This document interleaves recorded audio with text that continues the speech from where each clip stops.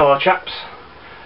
You might be wondering why this isn't the second part of the review of Raiden 4 on the 360. That's because quite an exciting game for me arrived today. Came home, there was a nice parcel for me waiting. I think I mentioned on Friday the possibility of this game turning up. So let's have a look at the game I'm referring to. There we go. Last Hope Pink Bullets on the DC.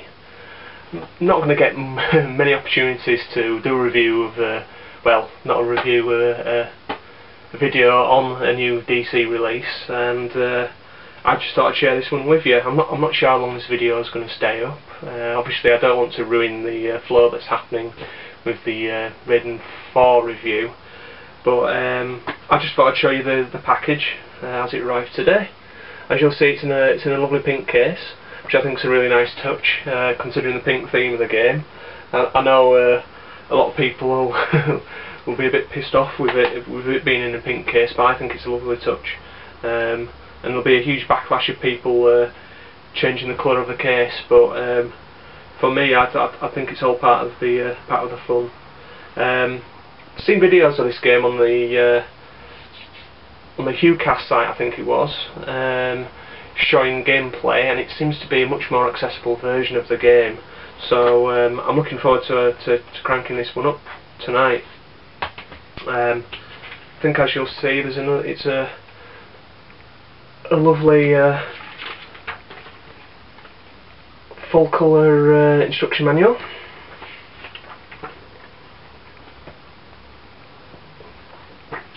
Try and get them all on view this time. I was aware that one of the other videos I did, I cut the bottoms off all the inlays, but yeah. So yeah, I'll have a quick go on that, and yeah, thank you NG Dev team for releasing this.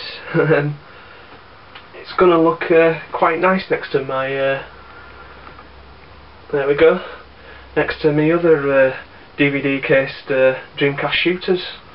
So I'll get a video up for that as soon as possible.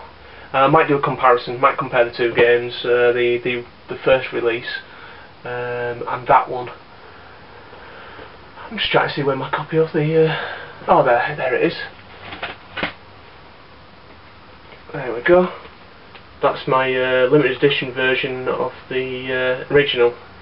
Might do a comparison to see how those two compare. Yeah, so as I said, short video. I'm not sure how long it's going to be on the site for, but just for you to have a look at the game, guys. See you later.